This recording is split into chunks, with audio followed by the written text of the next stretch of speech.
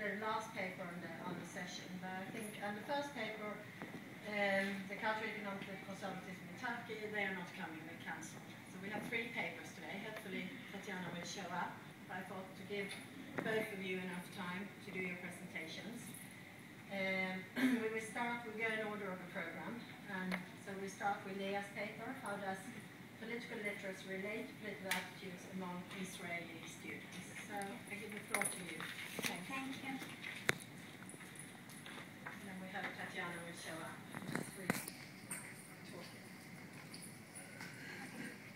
So, hello. My name is Leah Boroboy. I'm coming from Bar-Ilan University. I'm happy to be here today, and thank you for choosing to come to my presentation. I'm going to talk about the impact of political literacy on political attitudes. Who show better political attitudes? Those who vote for the left or those who vote for the right? And I also wanted to understand the process by which people both make their political opinion and acquire political literacy.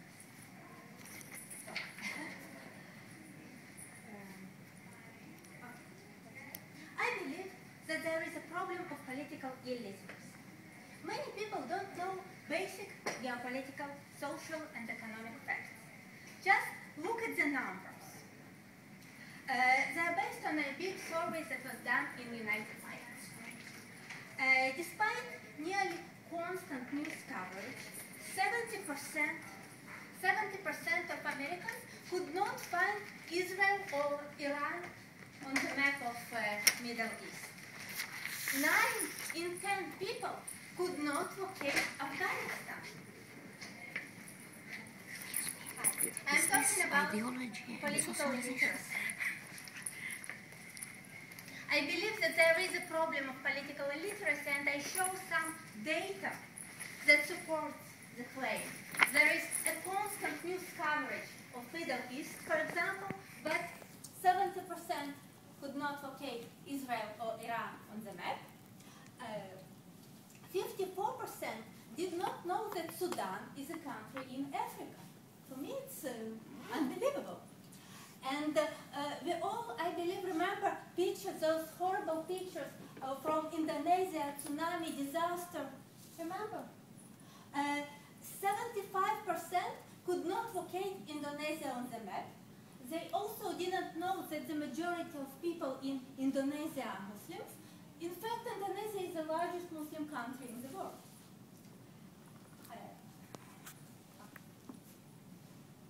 Let me ask you a question. Let's vote. Who do you think show higher political literacy? Those who vote for the right or those who vote for the left? Let's vote. Who think it's those who vote for the right? Raise your hand. Raise your hand if you think that those who vote for the right show high political literacy. 3 persons. Please raise your hand if you think that those who vote for the left show high political literacy. 1, 2, 3, 4, 5 people. Okay.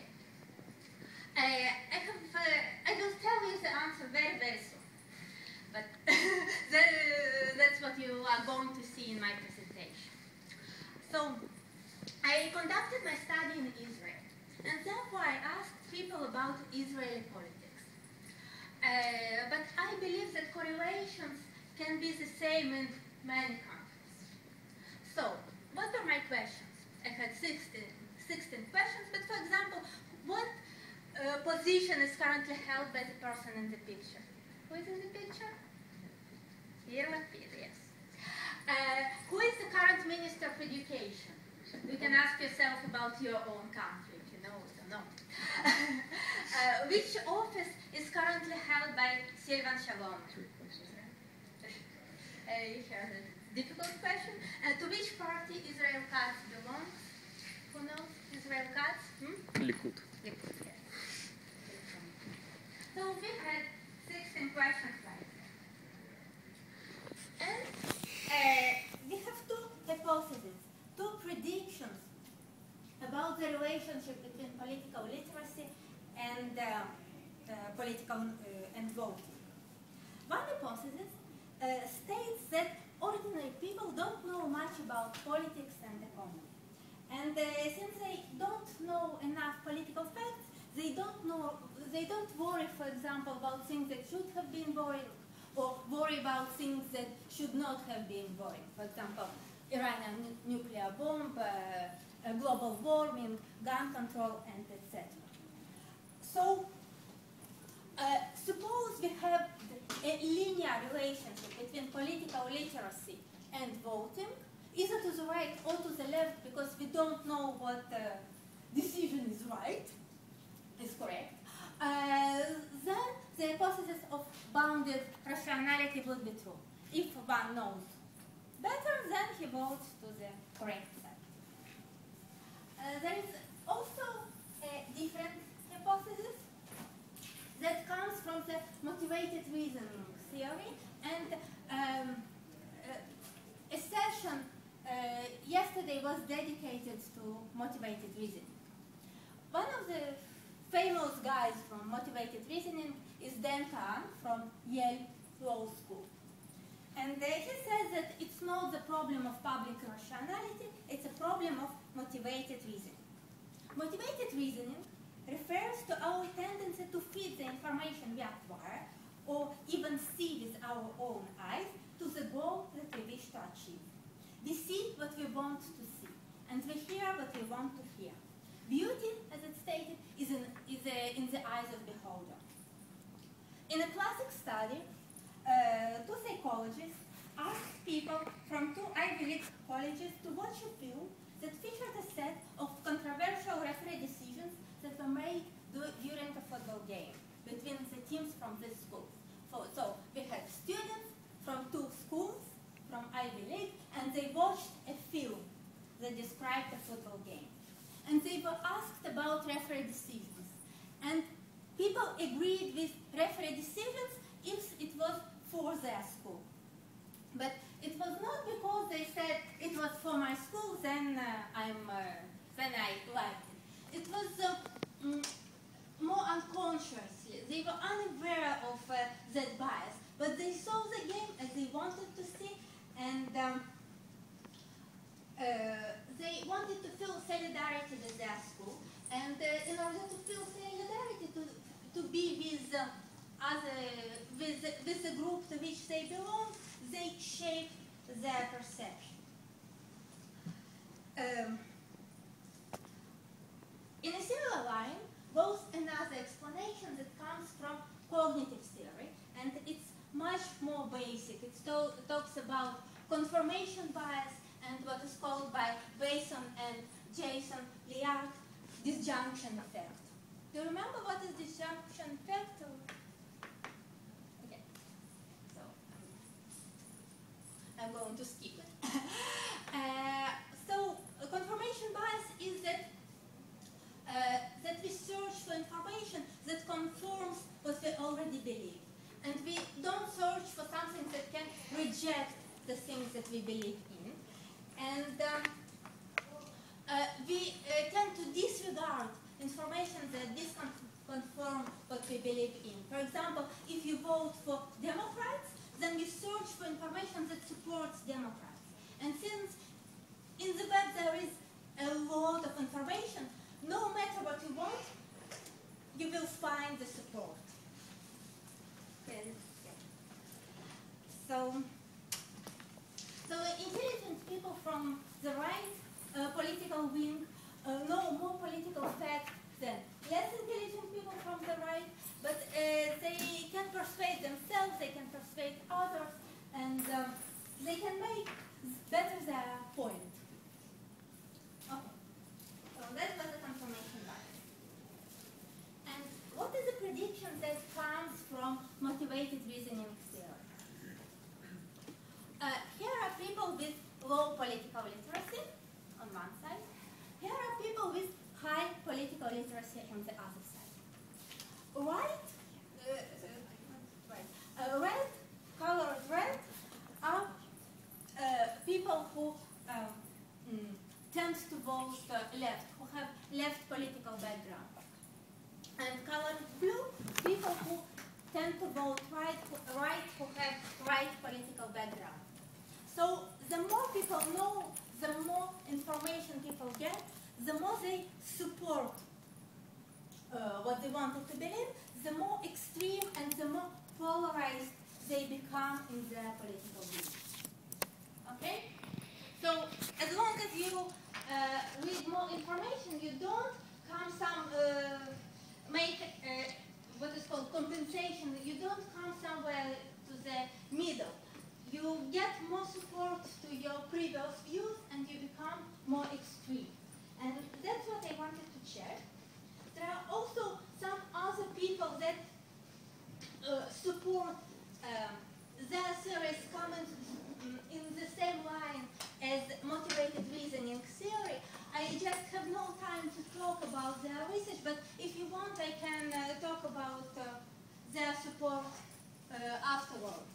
It's attitude polarization, selective attention, even the Damascus somatic marker hypothesis about what's to do, attitude inertia, evolutional psychologist, Wilson, and etc. So, what have I done in my study? I have conducted it in 2 Israeli universities, Ariel University College and Tel Aviv University. I have 90 participants from Ariel and 95 participants from Tel Aviv. They filled in several questions. One was political attitudes questionnaire. I asked them whether they vote for the left, whether they perceive themselves left or right. Right was 1, left was 5. And I chose the numbers at random. It doesn't mean that they possess any value. Okay, and they answered to which party they vote. I gave them also a political literacy questionnaire with 16 questions about Israeli political figures. And I asked them about their political involvement, whether they go to social demonstrations, economic demonstrations, and so on. And I asked if they already listened, watched, or read news today, at the same day of the research. So that's the data that I have. You're with me, that's okay? So here you see the description of my participants.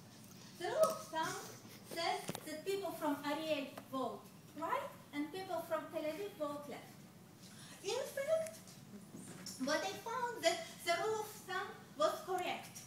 People from Ariel, covered blue, vote right, very right, slightly right in the middle, and people from Tel Aviv, that covered purple, vote for the left. Here are actual votes that were presented by Israeli election committees in Ariel and in Tel Aviv.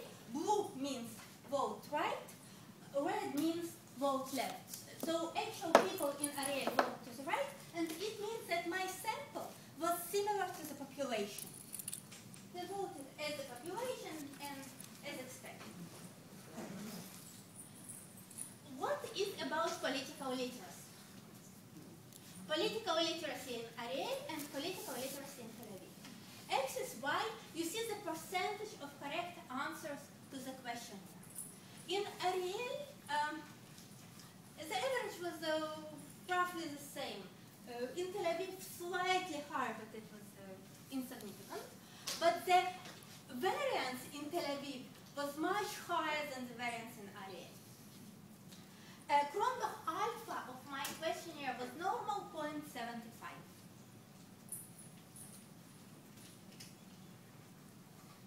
Oops. Here are the results, and the results fit the motivated reasoning hypothesis. Here are people from Tel Aviv University. Here are people who show low political literacy, high political literacy, low political literacy, high political literacy. So the people who show high political literacy in Tel Aviv University vote more left, and people in Ariel who show high political literacy vote more to the right. And the difference was significant. Very, very, very small. Okay. I have a model, annual past analysis, what predicts the vote. Here are people from Ariel, population from Ariel. Here are people from Tel Aviv. Political involvement, the starting point, whether people go to the demonstration or not.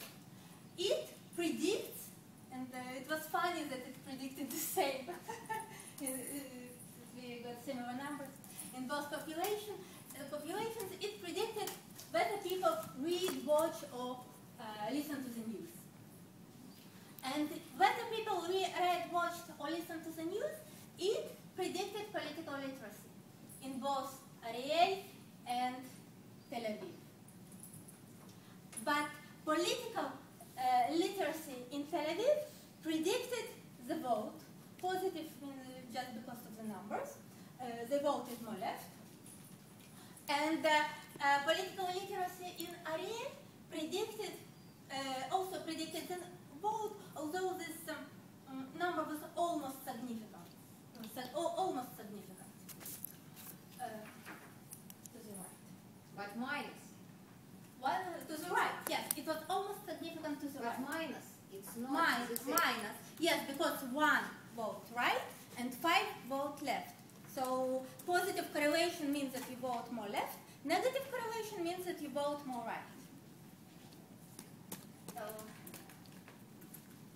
they read different news. People who are right prefer to read slightly different information. But it is not the same. They don't study the same materials. I mean, you don't have med school in Ariel. In Ariel is mostly human sciences, and so it is a bit difficult to compare both. For the sake of convenience, I took people from social science in both Ariel and Tel Aviv University.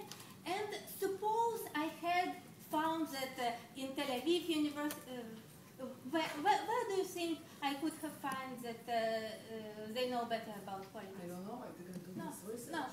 No, but suppose I had found the difference, I could have seen that there is a problem that I have to explain, that they have a confounding variable, and etc. and etc. But I didn't find the difference in political literacy. I found difference in variance, and maybe because I found differences in variance, I found the most significant correlation, because I had no ceiling effects and etc. But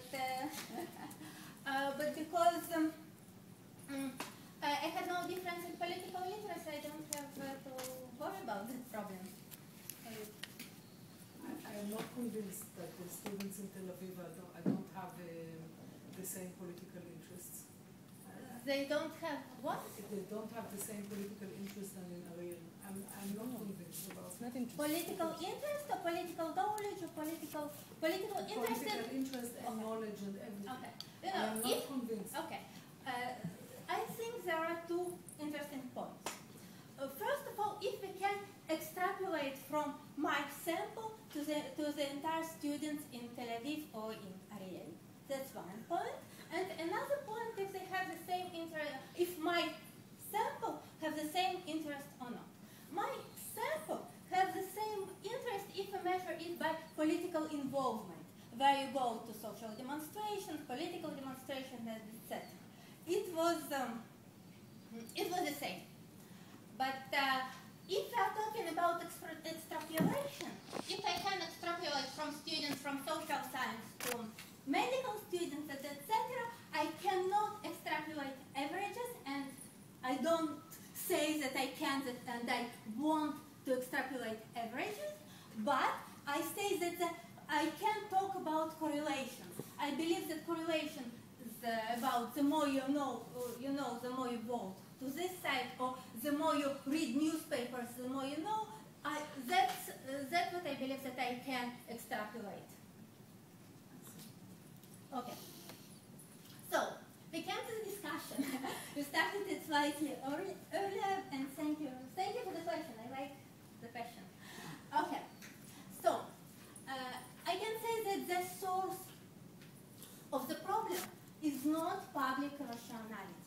It's not a story that people don't know. What is the problem? It's in motivated reasoning and in confirmation bias. We seldom choose our political ideology. We are born into it. And after we have certain political ideology, we read news, we search for information that comes in line with what we already believe. We are trapped in confirmation bias. And so I believe that it has a huge impact on persuasion. So if you want to persuade somebody, they have to think about how to overcome the confirmation bias and the motivated reasoning. And for example, we can connect to the person values, or we can talk about something hypothetical. Nira Lieberman from Tel Aviv University has a research about control level theory and how it connects to confirmation bias. But it's a subject for a different talk. So we have to think how to overcome it. And I think that that's all. And I want to thank you for your attention. And I will be happy to answer the questions that you may have. Now let's take a few questions and then we'll take the next person. Okay, take a few questions. I will be happy to take care of questions if you have questions. No questions? That's the first time in my life in the conference that I had no questions. Well, I just Yes. the question maybe is a comment. You show correlations between participation, activity levels of political Yes. engagement, like going to protests, knowledge, so reading the newspaper, and then Yes. also the literacy measure, which Yes. I think that's really fascinating, your measure of literacy, and then the attitudes. But presumably they influence in both directions, Yes. because at least personally my experience has been that when I become more active, I also start caring more and reading more and then knowing more. And Yes. then, so I absolutely agree with your comment, and I think that it's a problem of every correlation of research, is that we don't know what is the source and what. They both influence each other, and I try to make the model as it seems to me logical, and I played with correlations at the Amos program. That's what I got. It was just presented here because in some directions, after controlling some variables, I had no correlations. So that model seems to me logical, but I absolutely agree that there are different explanations and different connections.